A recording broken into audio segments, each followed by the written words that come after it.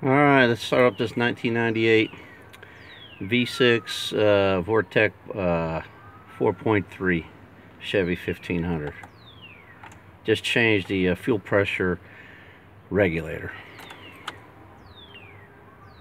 Fuel pump's going on good, can't really hear it over here. Starts right up.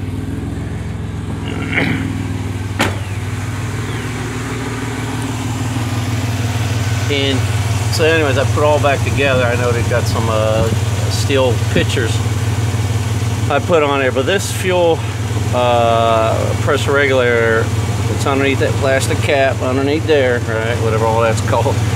But anyways, there is no hose that is attached to it. It just kind of hangs in there, right? The fuel pressure regulator, no hose. And I saw one comment on all the posts, and I know I had to do a lot of searching. So I just wanted to go ahead and just let everybody know about that, alright?